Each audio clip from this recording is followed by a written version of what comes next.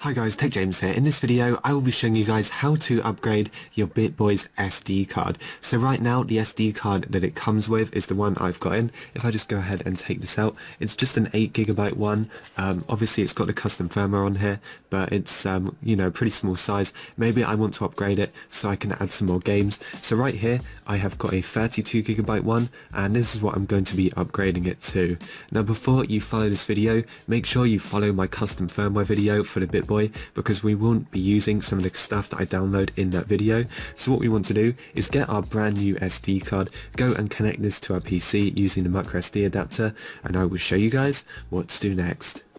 So if you guys want to upgrade your SD card first, just get the one that you wish to upgrade to. Make sure this is plugged into your PC. Right click it, go down to Format, select Capacity as default, File System, make sure you select FAT32, Allocation Size, leave that as default, click Start, and then just click on OK, and now the card is formatted.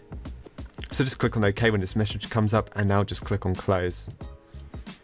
So now what you have to do is locate your BittBoy custom firmware image. You should have this from the last video where I showed you guys how to install it. If you have not done that yet, I will leave a link to that video in the description. And what we want to do from here is just open up the Windows 32 disk imager. So just type in Win32 and just click on the first program. Again, you should have this installed if you followed my last tutorial. So from here we want to select our SD card, which is E. Then make sure you click on the folder icon to select our image file. Just find it in your downloads folder, just click on it, and now just click on open. Next, all we have to do is just click on write down here. Now just click on yes. And now what it's going to do is write the image to our SD card. So this is actually a 32GB SD card. I don't know what size it actually works up to, but I just recommend trying. So let's just wait for this to complete. Okay guys, so when it's done, it's going to come up like this. Make sure you just click on cancel and OK on all of these annoying messages, because obviously it wants us to reformat. Just click on cancel, click on OK where it says write successful, and now we can just click on exit. So what we need to do now is plug in our original BittBoy SD card. So here we are on the second one. Make sure you click cancel, cancel, OK, just OK, exit out of all of these windows.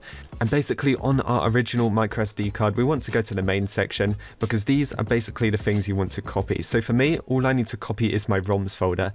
Basically copy wherever your ROMs are. So once we've got this copied, we want to paste this somewhere in our downloads. So in my downloads, I'm just going to right click and just paste the ROMs folder in here. Now once that is done, we can now disconnect our old BittBoy's SD card, and we can put in the new one that we recently just got. So you go wait for it to load up, and make sure you just cancel off all of these messages again. And now what we can do is drag and drop our original ROMs folder. So this goes in the main section. So simply just drag and drop it across.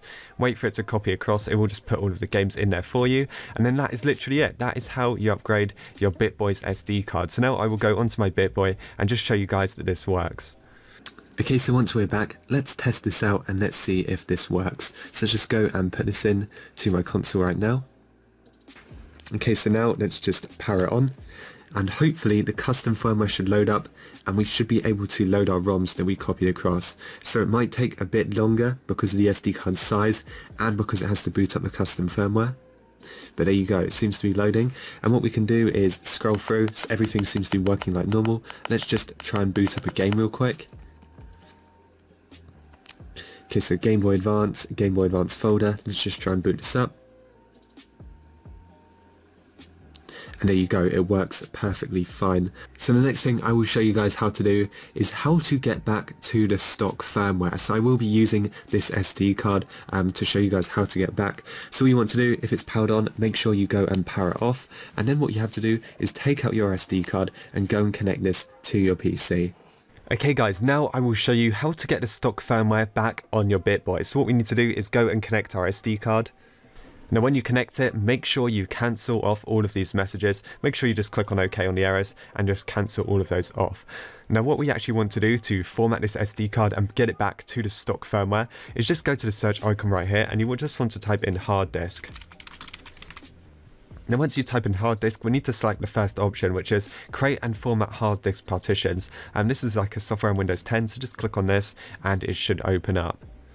Okay, so once it's opened up down here, what we want to do is just find our SD card. Make sure you do not select anything else. Do not select your hard drive. Select our SD card right here. And what we actually want to do is right click on all of these blue parts right here and just do delete volume. Now what this is going to do is just remove all of the partitions. So just click yes and do this just all the time until you've deleted everything on here. And then the last one, which is the main partition, we need to delete the volume on that, click yes and OK.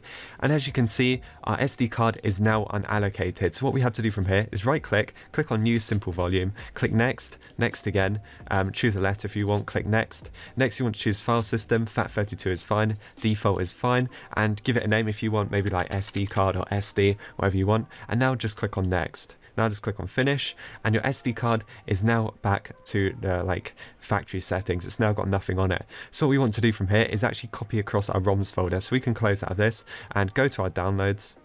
So then just go to your downloads folder, find your ROMs folder or wherever you've got them.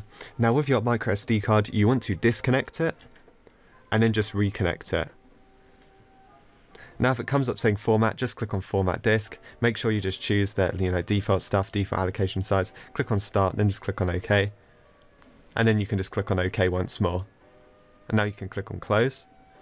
And that's it. Now we can select all of our ROMs and drag and drop them on our SD card. So this should be formatted completely. You can check in the hard disk manager just to make sure. So now we're going to disconnect it, put it back into our BittBoy, and I will show you guys what to do next.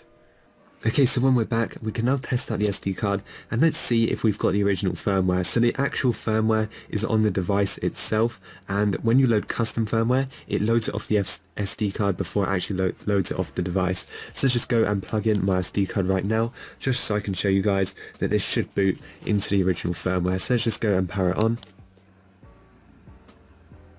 And there you go guys, here is the stock firmware and it works perfectly fine. So that is pretty much it for this video. If you guys enjoyed, make sure to like and subscribe, and I will see you guys in the next one.